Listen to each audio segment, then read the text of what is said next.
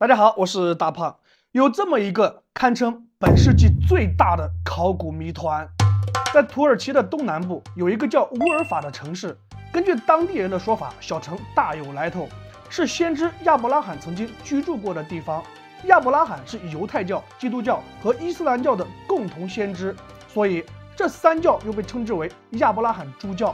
乌尔法旁边有一片连绵起伏的小山丘，其中有一座被称之为肚皮山。山上呢有一棵孤零零的大桑树，据说这是一棵许愿树，当地人祖祖辈辈都在树下许愿。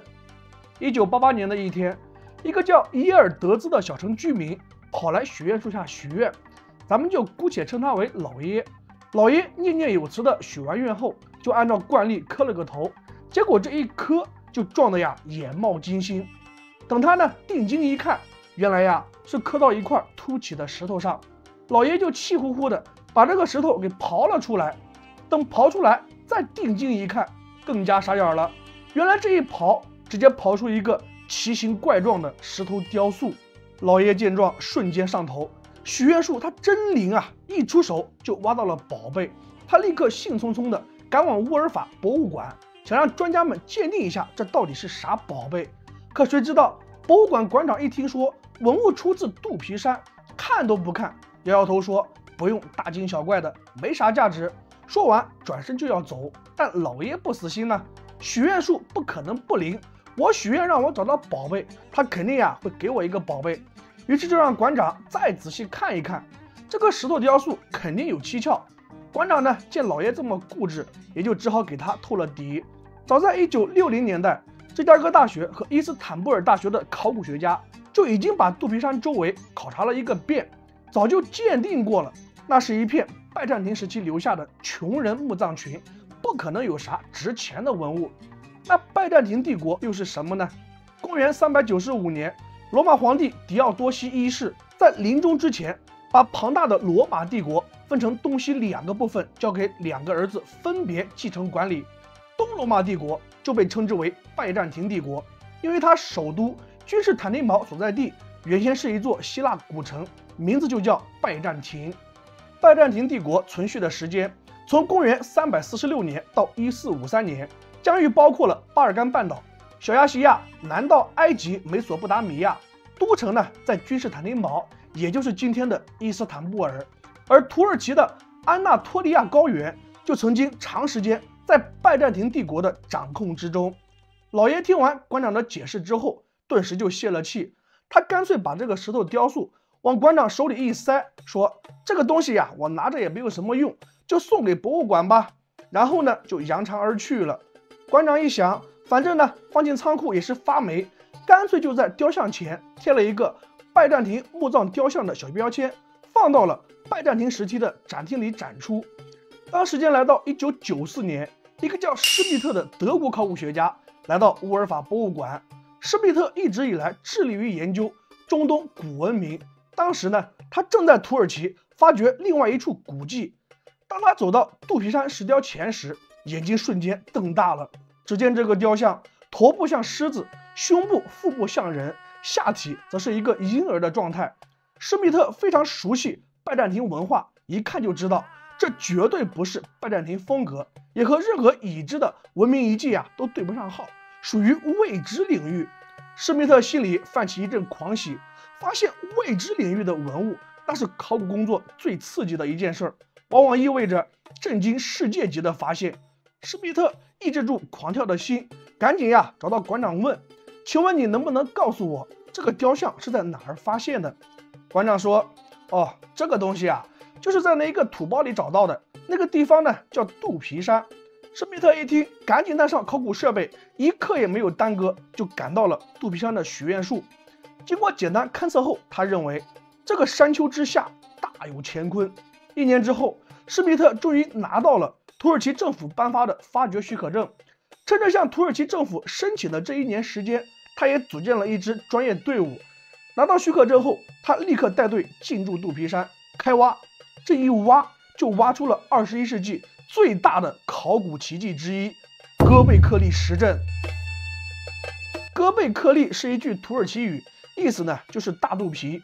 团队没挖多久，就在地下挖出一个圆形巨石阵，石阵有内外2圈圆环，外圈直径大约30多米，内圈直径大约10米，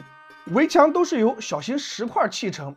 围墙每隔几米就会摆上一块巨大的 T 字形石柱，在石阵中心耸立2块更大的 T 字形石碑，石碑并不是简单的摆放在地面上，地上是平放着一块巨石，上面被凿出了一个10厘米深的凹槽，5.5米高的 T 字形石柱是被稳稳地卡在了凹槽上面。石柱和石碑的重量从几吨到10几吨不等，都是由一整块巨石打磨而成，表面也被打磨得很光滑。四方形的巨石形状对称，线条清晰，切割打磨得非常好。巨型石柱上还雕凿一些动物的浮雕，雕刻的手法和老爷发现的那一个石雕是一致的。那么肚皮山上还有没有别的石阵呢？施密特用雷达简单扫了一圈后，初步的结果就让他惊掉了下巴。原来在周围9万平方米的山丘下，全都是大大小小的石阵。咱们直接说结果啊，经过20年的发掘，施密特已经在哥贝克利发掘出6座石阵，这还不到全部石阵的5%。这6座石阵被分别标号为 A、B、C、D、E 和 F， 每座石阵的形状大小都不完全相同，但都是圆形结构，而且每座建筑的中心都有2个巨大的 T 字形石碑。不同之处在于 A、B、C、D 这4个石阵都是2个同心圆结构，而且明显建筑技术更为高超，年代也更为久远。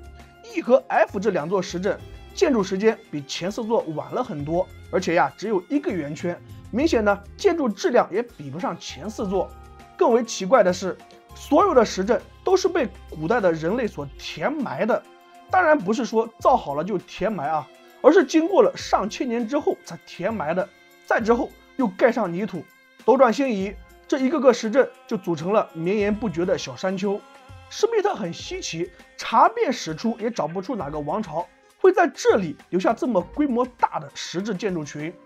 放射性测年法的结果让施密特极为震惊，石阵是公元前9000年至10000年，也就是距今11000年至12000年前的作品，比著名的英国斯登轰奇巨石阵还要早6000多年。这个测龄定年结果一出来，施密特就被绝大多数的考古专家同行喷了个遍。哥们儿，您是在开玩笑吧？因为现代考古发现，安纳托利亚高原上的人类在公元前7000年才有了能工，一代一代缓慢推演到农业社会。在12000年前的高原上，有没有人类活动都是个问题，即使有，那也是过着原始的狩猎和采集生活。可是按照哥贝克利石阵的规模，这必须得是一个有相当人口规模的，而且高度协作的社会才能完成的工程。它得有设计，得有原料的开采、运输、施工，各个专业门类的分工，还得有后期有计划的掩埋。算下来，要完成9万平方米的工程量，至少也得是一支1000人以上的施工队伍。这在12000年前的安纳托利亚高原怎么可能呢？施密特的结果引来了一堆踢馆的考古学家，但是他们也得有实地勘测，才能出文章去证明施密特胡言乱语。但是呢，当他们来到哥贝克利石阵，经过实测之后，也全都傻眼了。同行验证的结果反而证明了施密特确实没有造假，之前对这个石阵的测龄定年也都没有错。的确，石阵呢是12000多年前的作品。后来又有一些团队用更新的放射性碳定年的技术对施密特的结果进行复核和修正。修正以后的结果是，晚期的建筑大约在9000年前完成，而早期建筑则是在大约11600年前完成。那么这些石阵是用来做什么呢？周围方圆5公里之内没有水源，石阵没有墙壁，也没有屋顶，也没有任何生火做饭的痕迹，更加没有残存的生活垃圾。总之，这个石阵它肯定不是给人住的，这一点基本上没什么争议。根据施密特的说法，石阵更像是一个举行宗教仪式的地方。按照现代主流人类学的观点，文明的发展模式得先从狩猎采集发展出能工技术，然后逐渐形成稳定的农耕聚落，再然后在人群中又发生了阶层分化，有了部落酋长，人们从农耕生活中观察星象和动物生长之间的联系，产生了自然崇拜，把星象、节气、生长、收获这些事情呢联系到一起，于是就诞生了早期的宗教。再接下来，宗教中有献祭、祈愿、降神、通灵等等这些活动，仪式变得也越发复杂，主持仪式就成了一项专职工作，于是呢就有了专职的神职人员祭司。再然后，在宗教的神圣感召之下，祭司指挥大伙儿同心协力修造神殿，然后围绕着神殿就出现了城市，由聚落到城市，那也就有了防卫、建设、资源分配等等公共事务，也就必须得有人去动用强制力量去分配这些任务，于是就诞生了早期的国家，酋长们摇身一变就成了君王，原始的萨满成了大祭司，握有人神交流的权利，他们和君王共同组建了统治阶层。但是所有一切发展的基础是农业，它必须得发达到一定程度，有大量的剩余产品出现，才能够供应那些自己不农的其他专业人员，就比如工匠、祭司，包括供养统治阶层。而哥贝克利石阵的发现就打脸了一众专家们的老脸，也就是说，在距今12000年前，哥贝克利的周围，人家可不是什么原始社会，而是有相当规模的文明社会，这就大大的早于对当地出现农耕文明时间的估计。专家们呢也都很愤懑，这等于说他们立身立业多年的研究是错的。但是另外有些人就很兴奋，首先跳出来的就是外星粉，他们说这绝对不是人类的作品，而是外星人留下的痕迹。理由呢也很简单粗暴，就是说在1万多年前，那谁能搬动这些10几吨重的巨石呢？人类肯定是不行的，只有外星人才行，而且也只有他们才拥有切削加工巨石的工艺和技术。可是那些写实的雕塑又怎么解释呢？好像还真和外星人拉不上关系，所以绝大多数人并不认可哥贝克利石阵是外星人的作品。你只要看看这两种产品的差别之大，就一目了然了。意大利考古学家马吉他就推测说，石阵可能是为了观星而造的，也就是说，石阵是古代的观星台。这个说法有一些依据，因为在有的石柱上的确雕刻着太阳和月亮的符号。考古学家们也在一些石柱的底部找到了黄道12宫和某些星象的图像，比如说天蝎座。但是到目前为止，除了这一点点和天文相关的浮雕，石阵里没有找出任何一样物品是能和天文挂上钩的，所以古代天文台、观星台这个说法也只能作为一种非常含糊的假设。当一个颠覆性的发现出现以后，又没有办法去否认它，通常专家们的第一反应是采取一些折中的解释，把新发现纳入到已有的知识体系中来。所以专家们对于哥贝克利石阵又给出了一个含混的解释。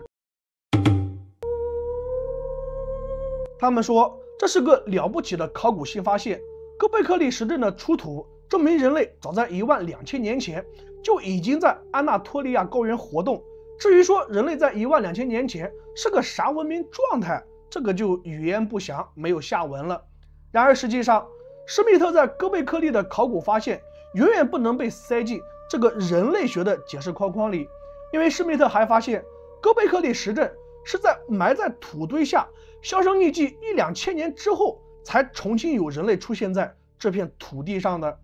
在这些新的人类群体发现石阵后，又模仿着造出一些比较新的，但是从建筑水平来看，这些后期模仿的作品完全比不上更早期的哥贝克利石阵的水平。那为什么会有这种奇怪现象呢？这个时候有人提出了另外的想法，他叫汉考克，是一位调查记者，专注于研究调查远古文明。咱们之前的节目中也常常提起这位记者，他是史前文化的忠实拥趸。汉考克说，哥贝克利石阵很可能是上一次文明大劫之后所幸存下来的史前人所修建，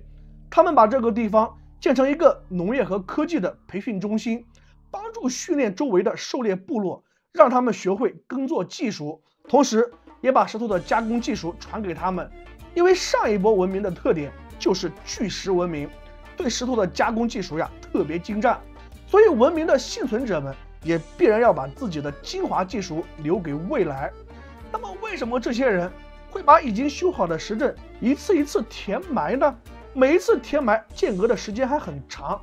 汉考克认为，这可能是因为新的灾难周期性发生。人们认为，填埋以后的石阵有助于把古老的知识留给未来人类去解读，让后人知道地球上曾经有过我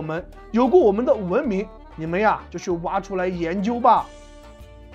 总之，这是先人给后人留下启示的一种手段。这个猜想虽然不受专家们的待见，但它确实有助于解释哥贝克利石阵的一些独特现象。但是，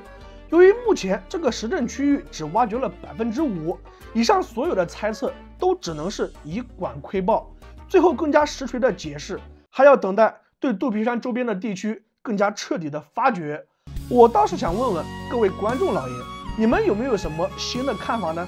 还请在评论区踊跃发言，我会随机定期抽取部分观众赠送小礼品。好，今天呢咱们就先聊到这里。如果您喜欢本期内容，还麻烦长按点赞支持一下，一定要长按哦，感谢，